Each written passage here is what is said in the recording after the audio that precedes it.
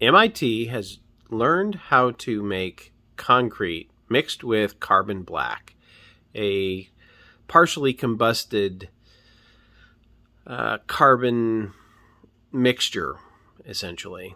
Very old in nature. The Dead Sea Scrolls were written with carbon black.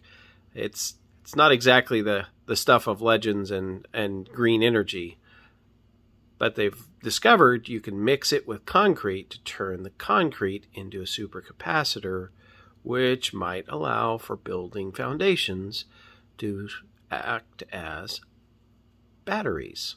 This is interesting. It might also be used in road bases or other concrete slurries.